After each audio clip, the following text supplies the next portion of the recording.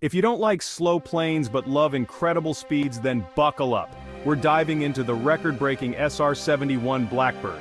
On July 28, 1976, the SR-71 Blackbird shattered speed records, soaring at an unbelievable 2,193.2 miles per hour. That's 3,529.6 kilometers per hour, folks.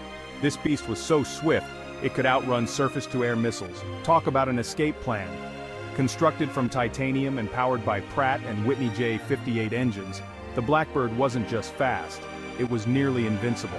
Pilots faced extreme challenges, operating at altitudes over 85,000 feet with temperatures soaring to 900 degrees Fahrenheit. During the Cold War, this technological marvel provided crucial reconnaissance, keeping rivals in check. Awe-inspiring, right? If this blew your mind, hit that like button. Don't just watch, join the journey. Subscribe now.